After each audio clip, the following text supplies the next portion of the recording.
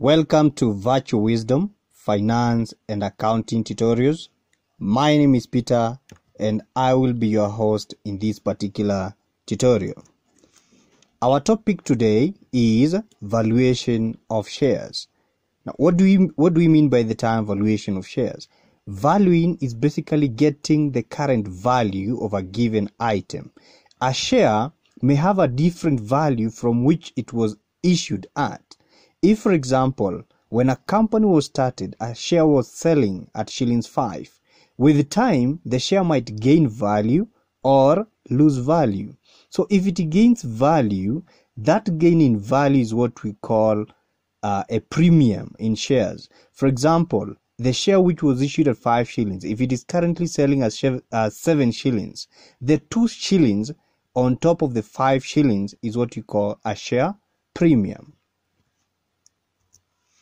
Why is it important to value shares? Why value shares?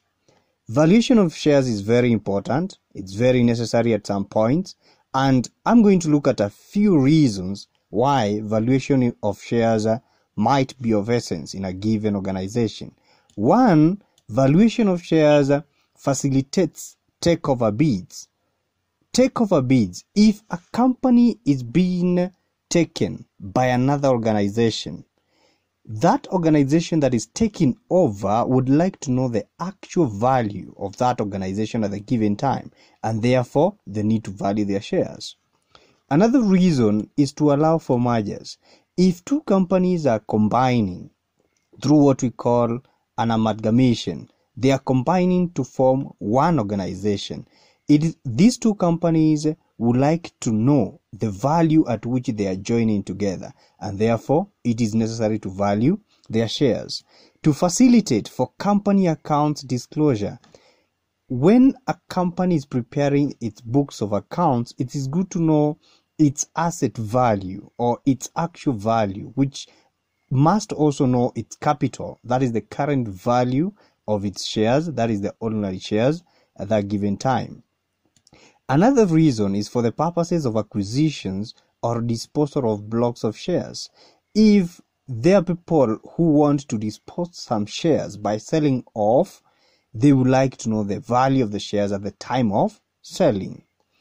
Another reason is for ascertaining stamp duty payable. For the purposes of paying stamp duty, you like to know the value of shares at a given time. I've just given a few reasons, but you can get more. So kindly, you can go ahead and read more reasons why shares are valued. There are various methods that are put in place in determining the value of a given share. There are various methods of shares valuation. These methods include 1, the dividend basis valuation, 2, earning method, or what we call the earning basis valuation, and 3, assets based valuation. In this tutorial, I'm going to look at the first method, which is the dividend basis valuation. The dividend basis valuation borrows its idea from the Gordon model. If you check from previous tutorials on the cost of capital, you realize that the Gordon model, this is where we are borrowing the knowledge, or we are borrowing this method of valuing shares.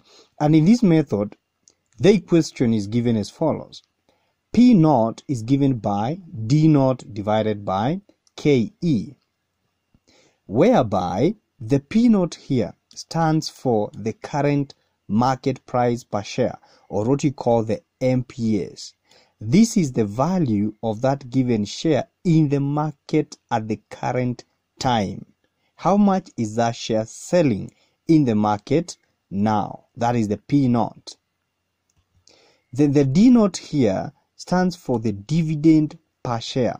If an organization is paying 100 shillings as dividends, and maybe there are 10 shares that are being paid for, that will mean that every share is going to take 100 divided by 10, which is 10 shillings in terms of dividends. So that will mean the dividend per share will be 10 shillings, so that the total dividends can be 100. So this basically stands for the dividend for each individual share. That is how much is each share taking as dividend. Then we have the KE. KE stands for the cost of equity. And if I take you back to the topic cost of capital, you get the same. The KE stands for the cost of equity. Apart from that, so the first method here is normally applied if there is no growth in equity. So if there is no growth in equity, this is the method that you apply.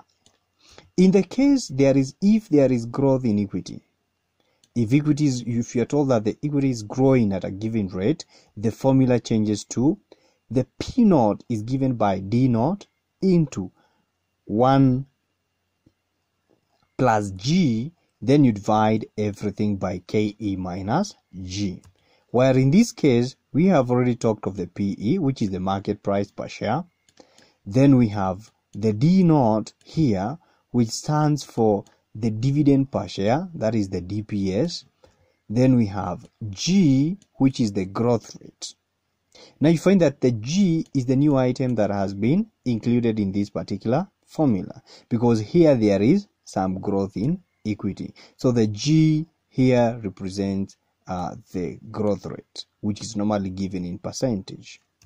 We have already mentioned the KE, and we have said that KE stands for the cost of equity. Those are the two formulas that are normally applied in when you are valuing shares based on the dividend basis valuation method. Having looked at that, let's look at an illustration which will help us understand the concept better. And this illustration says Green State Company Limited pays a dividend of 10% on its shilling 60 per value ordinary shares. This company uses a discount rate of 15%. Let's try to interpret this before we get to the required section. It's saying that the dividend that is paid here is 10%. They're paying a 10% dividend on the 60 shillings per value. So you already know that the D naught will come from that value there. That is the 10% of the par value, which is shillings 60. Then apart from that, you are given the discount rate. The discount rate, you can also call it the required rate of return or the cost of equity, which is given by 15%. Then you required A, assuming no growth, compute the value of its ordinary shares. So if there is no growth, what is the value of shares? Part B, if there is growth of 5%, what would be the value of this company's ordinary shares? Let's start with part A. Part A was saying that where there is no growth of equity. So if there is no growth of equity, what is the value of these shares? I take you back to the methods that we have here. We said that if there is no growth, the method that is applied is P naught equals to D naught divided by KE.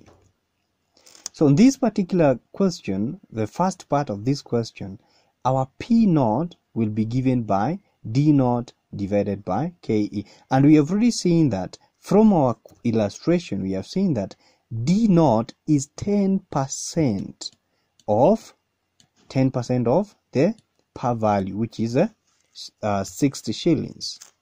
So that will be 10% of 60, which is 6 shillings. KE, which is the cost of equity, is given by, we already seen that as 15%, which is 0.15.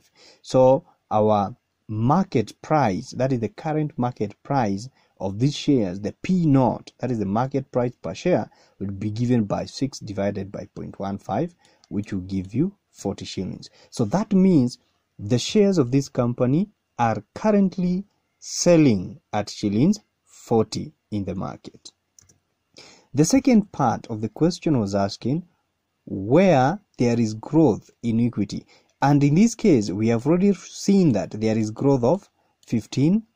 there is a growth of 5%. If there is growth of 5%, that is what the question is giving us. If I may take you back a little, it's saying if there is growth of 5%, what would be the value of the company's ordinary shares? So the 5% here is our G. So the D note we had already gotten at 6. Then we have cost of equity 0.15, or the discount rate, or the required rate of return. Then we have our G, which is 0.05. So you replace that in the formula where D naught is 6.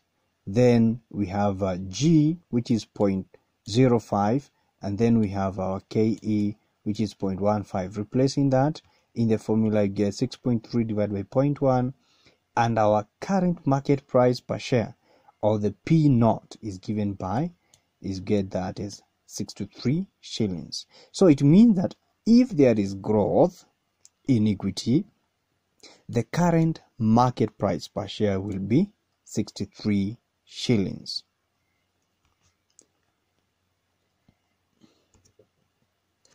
I hope this tutorial was useful.